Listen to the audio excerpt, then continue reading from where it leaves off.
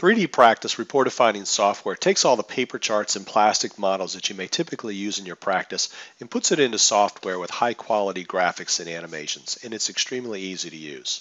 So if we take this situation where a patient has a bulging disc and is a good candidate for decompression therapy, we'll go ahead and start by clicking on the disc ailments feature and explain their pathology. So we can go ahead and show a left lateral bulging disc. With one click, I can switch to a centrally bulging disc. With another click, I can switch to a more worst case scenario like a posterior lateral herniation with free fragment. If we click on the book on the right hand side that says source, it'll show you where we got our information from. Now, if we go back to the left lateral bulging disc, you may want to educate the patients about the treatment, decompression therapy, and use the drawing tool and let them know that you're going to target that particular segment. We'll apply forces like that, and we can get this disc to retract and take the pressure off that spinal nerve there.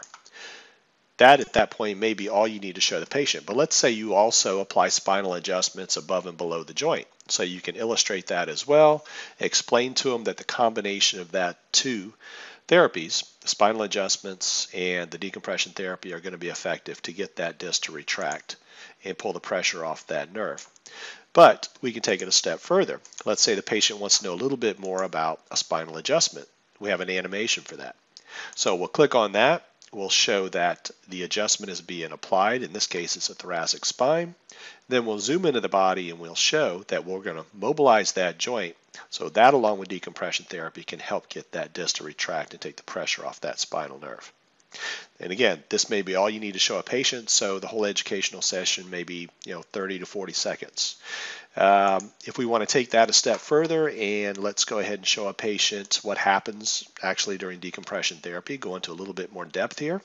We can show the belt pulling down during decompression therapy, and then we'll go ahead and zoom into the body, and we'll see the nutrients flowing in and the waste is coming out.